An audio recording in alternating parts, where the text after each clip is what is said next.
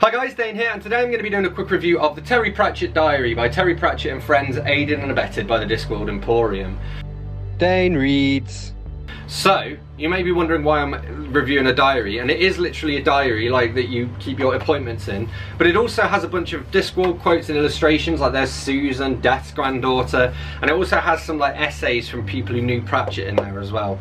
So I'm going to do my usual, I'm going to read the blurb, then I'm going to go through and check out some of my tabs, and I'll share my overall thoughts and rating at the end. So Terry Pratchett left us far too early in March 2015.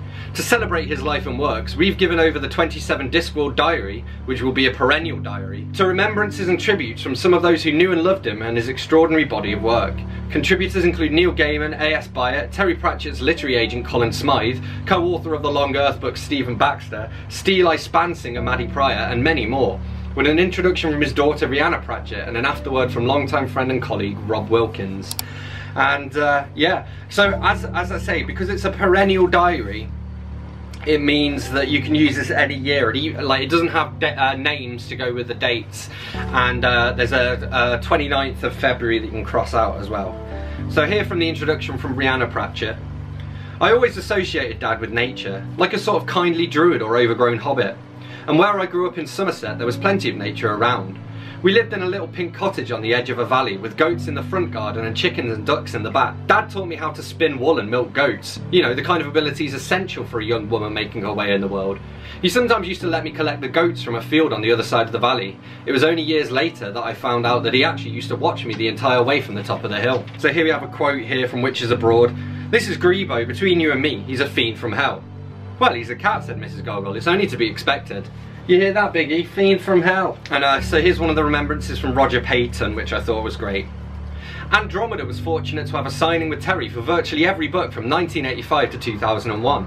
At one signing in the late 90s, there was a queue all around the shop, and one woman was talking very loudly in an upper-class voice whilst waiting.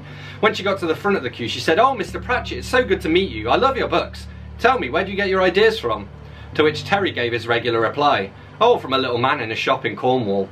Normally this would amuse the customer, but this lady then said quite seriously, "Oh, where in Cornwall? I'm down there shortly and can get some ideas myself and start writing." Quick as a flash, Terry replied, "He's out of stock at the moment. I just bought them all for my next book." So another great quote, this one's from Hogfather. "Education was a bit like a communicable sexual disease. It made you unsuitable for a lot of jobs, and then you had the urge to pass it on." And then we have Paul Kidby, who did a lot of the cover design, so I want to read his remembrance. "Working with Terry was a life-enriching experience for me, both professionally and personally. He had so much to say and do, books to write, orangutans to save, campaigns to wage. His creative energy was irrepressible, always questing and dynamic, brimming over with ideas and plots that needed pinning down. Never one to sit back. He had so much he wanted to do, and in the final years, as he was all too aware, there just wasn't enough time. If I could speak to Terry again, I'd thank him for writing the books that inspired me, and for the belief and encouragement he showed me by giving me this fantastic opportunity to illustrate his writing. I'd thank him for the laughs and friendship we shared too. I find consolation in Terry's own words from Reaper Man. No one is finally dead until the ripples they cause in the world die away. I know that Terry's family, friends and fans can take comfort that the ripples he created will keep moving through us and into the future indefinitely." And just the last thing I wanted to remember, this illustration of Pratchett shaking hands with death, and Shaking Hands with Death is the name of one of his books. It's actually a transcript of a talk that he gave, but this is actually what was posted from Terry Pratchett's official Twitter to announce his death. "At last, Sir Terry, we must walk together." Terry took Death's arm and followed him through the doors and onto the black desert under the endless night. The end. So yeah, I think this is like a must-have for any Discworld fan. It's definitely a collector's edition, but it's actually quite useful as a diary as well. I mean, I'm not going to use it as one, but you could. And I assume the idea is to keep it just in print for perpetuity, you know.